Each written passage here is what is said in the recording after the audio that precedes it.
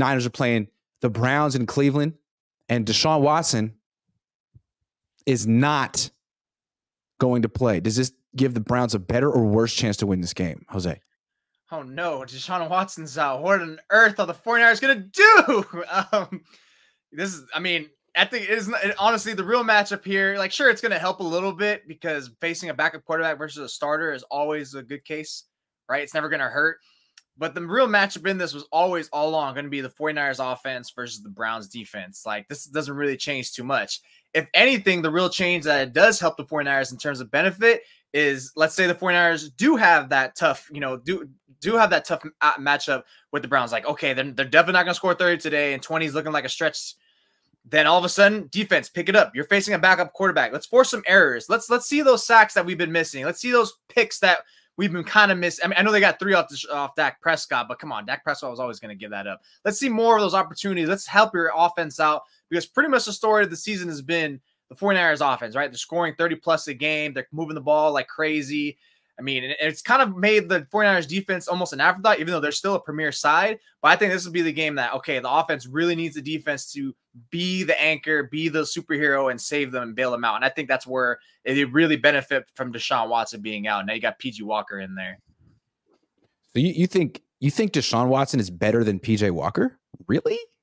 Wow. I'm not saying it's better, but I think also if you factor in Steve Wilkes knows PJ Walker, right, from his time with Carolina last year. So I think he would know what he's going to do to try to force him into some errant spots. To me, it's tomato. It's like, okay, the quarterback situation is kind of poo-poo in that situation no matter what. It's pretty ugly. I mean, yeah, if it was Dorian Thompson Green, maybe I feel definitely a little easier because you got a rookie Robinson in that situation. I mean, excuse me. Sorry. There's a bunch of hyphenateds out there. I would say then feel more confident because then the Ravens really put them in their corner. But I think because you have Steve Wilkes knowing PJ Walker from Carolina last year, it helps a little bit. And, it'll give them more time to press for more errors on their side.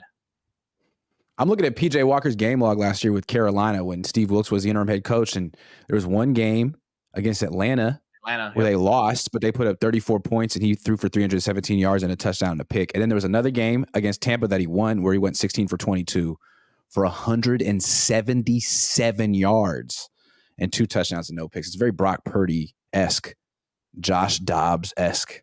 We'll say Josh Dobbs-esque game. So, yeah, the Niners are going to win big time. Deshaun Watson, even if he had played, though, like, wasn't there a game a few weeks ago where he had like 3 personal foul calls on him? He was like face masking people, like against Pittsburgh, I think, or he was something doing like all kind of stuff that he wasn't supposed to do. Yeah, he's a joke. I mean, I'm just saying, like, if against a backup quarterback at this point, like Walker, like it'd feel a little easier on the superficialness, at least in that sense. Because ultimately, at the end of the day, it's like it never really mattered who the quarterback was going to be. They didn't have anyone impressive there in the first place, and even then, there's no Nick Chubb. So who's the real threat in that offense? Now it's like, who the hell did they even have that you're like, watch out for this guy, Amari Cooper?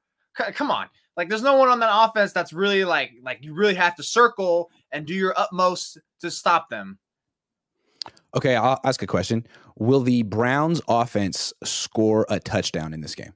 I think they'll get one. I think they'll get one. They'll get one? Because the 49ers have been good to give up like a random one for some reason. Like just one. There's always that one drive. It's like, and then you see everyone on Twitter get all pissed. What is this defense doing? It's like, it's one drive. Relax. Come on. It's not like this was the 3rd or 4th time. I think it'll be good for one. If anything, it'll probably be a garbage time. Yeah. Yeah.